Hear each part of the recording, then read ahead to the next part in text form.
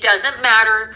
Don't look to the end goal. They have us focused on that so that we are focused on the outcome, not the experience. And so the experience of happiness brings you in other happiness energetically, other feelings of like enjoyment, happiness, that kind of thing. So you want to bring that in. You want to bring that in. You don't want to focus on like, well, we got to achieve this or that. Okay, well, San Jose is here. It'll come to you. Resin brings a smile. Yeah, I can't wait to start doing my resin stuff more.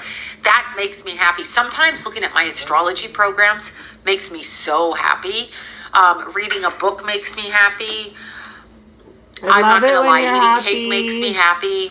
But that's it. I don't think about what I don't have anymore. I think about just get out and do something. And I'm telling you, I did this at a point in my life where I didn't have money coming in, where a lot of things went bad.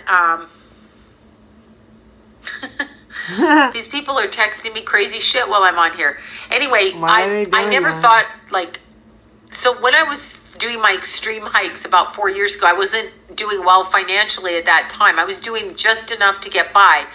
But when I would say, okay, I don't have any clients, and instead of sitting at home trying to worry about how to get clients, I went out hiking. And then I started smiling and I started doing this. Hot chocolate makes me very, very happy. Whipped cream on hot chocolate, so much. No, I listen to music when I film my Instagram, when I do it, so you can hear the music. But when I'm hiking like 6 hours, not really. I mean, 6 or 7 hours. When we go through the desert, I'm not really listening to anything. Oh, there you are, Ashley. There you are. Oh my God, I haven't replied. I'm here. Ashley is so cute. She does her yoga. She's super cute. She knows what I'm talking about. Ashley knows, because I watched Ashley. I'm not going to say like your personal story, but I watched heard where she come from, watched where she ended up, now have seen where she's going. And it's so like all amazing. The way up. She actually put aside all the shit that was in her way, every shit, people shit, family shit, life shit, whatever, and put it to the side and just did what brings her complete and utter joy.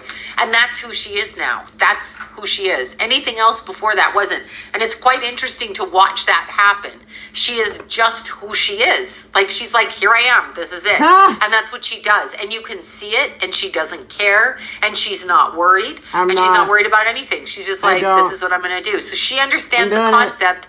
Oh, you did it yourself. She did it herself. She so did it herself. Strong woman who came from I'm not going to say what, but came from a very difficult, when I met you, it was difficult. I mean, the shit that you went through. And you kind of know what I'm talking about from the inside out, too. She knows a lot of stuff. She knows shit. And so she knows shit. She knows shit. I know shit. Do you know shit? She knows shit. You know shit. I know shit. Yes, I closed down. We're going to Mexico. I mentioned that I did close down my Facebook. No, Ashley, she knows it. Instead of focusing on what she didn't have, she just focused on what made her happy. So she does it. I know. We're twins. We're twins. You're a younger twin, but still we're going to Mexico. But she did what made her happy, what made her smile. So every time she moved in a yoga pose and did that, that's what brought her joy. And as a result of that joy, her life took her down different directions. May not be where she thought she was going to be, but sometimes we have expectations that are not where that are not like literally it's not our expectations, right? Right? There you go. Exactly. It's not our expectations. Her story is a beautiful story. She's done really well. She'll probably share it one day with you guys when she does her YouTube channel. She can share it. But it's really, she's an amazing young woman and has done it and done it in a way, just she understood things and came out of it, doesn't let anything stop her. So that's the best way, and to put a smile on her face to bring that in. So that's very interesting. And still, she forgave people around her. She was gracious and caretake them. No, don't blush. It's true. I watched all of that happen. Like, just the graciousness of her soul. Those are the people on this planet, though, that get walked on a lot. They do. They get walked on a lot. So all of them, in all different kinds of walks of life, the people that are empathic and gracious and all of those things, they can get walked on. This is not necessarily an easy, I'm going to share her private story. Okay.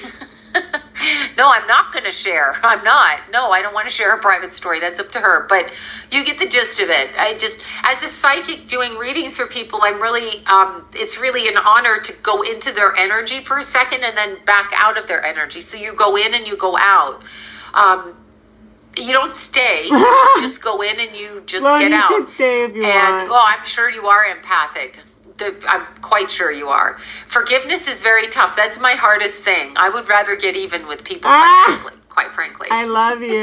We're going to Shit out of them. Mexico. La Famacilla. Some people might find it fun to